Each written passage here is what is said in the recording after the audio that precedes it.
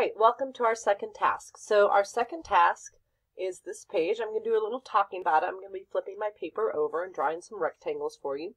But again, you should always read what it's about and take a look at your graph. So this says, suppose you want to Curiosity landed on Mars. So suppose you want to prospect for a precious metal on Mars using Curiosity. You're able to stake a claim to any rectangular piece of land that can be surrounded by 20 meters of laser fencing. And the graph to the left shows the possible areas that correspond to the different widths of our rectangular pieces of land. And they do mention in here that this is in meters, so I'm going to write meters for my x-axis. And when you do area, you use the square meters in your answer. Okay, so maybe take a moment and write that down. Okay? And again, remember, you can pause. So let me kind of explain what's going on here, because that's what Mrs. Lawson does.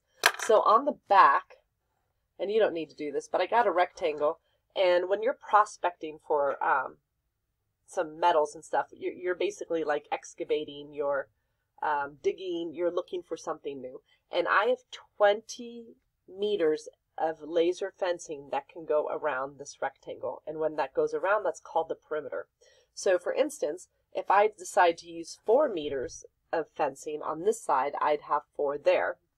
And of my 20 meters so far, I've got 8 of them used up, which means I have 12 left for this side and this side. And then since it's a rectangle, I would split that 12 up with 6 and 6. So that's basically what's happening. Okay?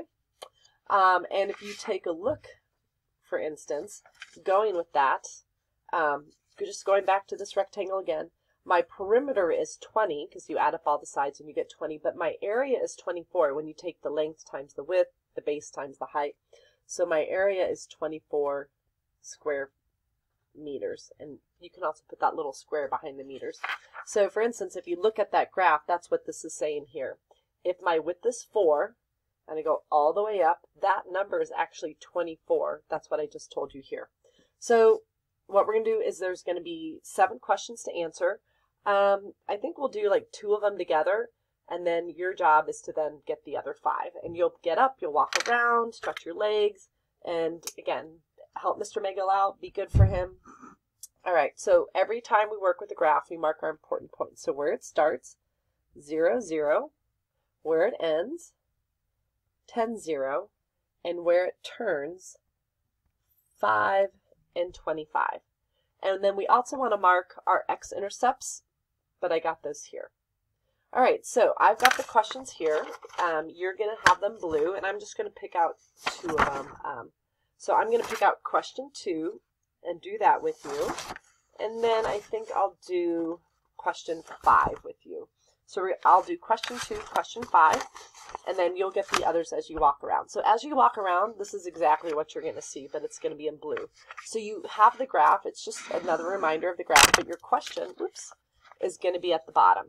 And so for question 5, I'll go to my answer spot and fill it in here. But let's start with question 2.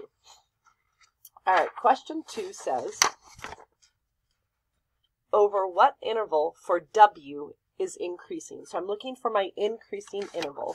And this is my increasing, and this is my decreasing.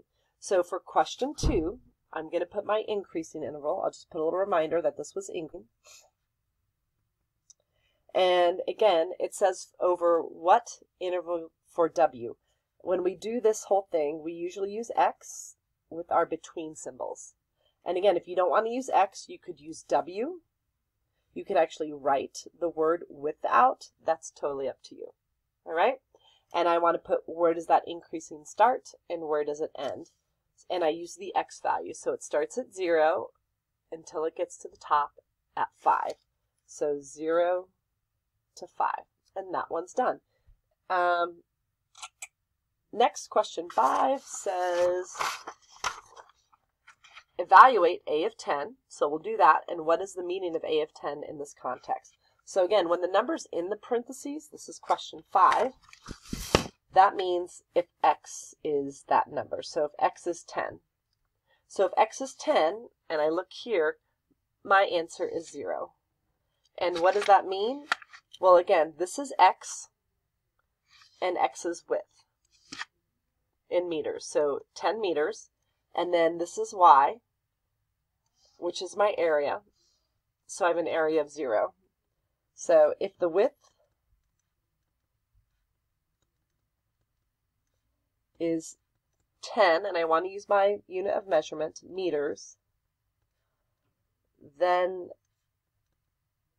there is no area because it's 0. Okay, so you can write that down, you can pause, but I'll quickly explain why that is the case. So again, going back to this rectangle, if I have an area of, I make one width 10, then again, because of the rectangle, this side has to be 10. And already, of my 20 meters of fencing, I've used them both up. There's no room to make this side of the rectangle or this side. So if I don't have a rectangle, I don't have an area. I don't have a length times the width or a base times the height. So that's why that one was 0. So what you're going to do now is answer questions 1, 3, 4, 6, 7. This should take you, I'm going to tell him to give you about 5 minutes on this. And when you're done, you're going to return to your seat, and he will share with you the answer key, and hopefully you have a discussion or you ask questions if your answer doesn't match the answer that he's going to share with you. After this, we're going to move into our Kahoot, so you might want to keep this computer for the Kahoot game, or you can use your phone, and you will also need a calculator. So if you haven't gotten a calculator yet, you know where they are. They're in the basket at the front.